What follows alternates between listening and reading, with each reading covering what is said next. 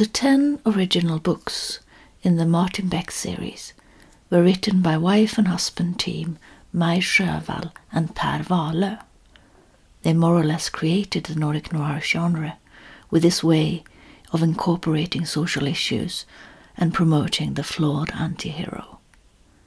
Rather typical for the genre is that not even the hero is a hero, and the villain's behavior has some sort of an explanation, often based in psychology. The Martin Beck stories, first created in 1965, was very modern in its view of the world.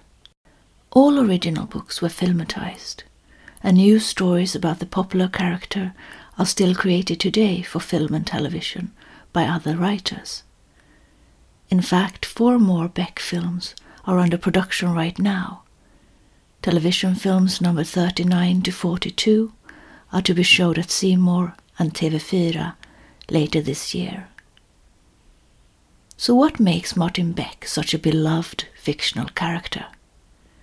He is an excellent interrogator who solves crime after crime after crime, one more difficult and bewildering than the next.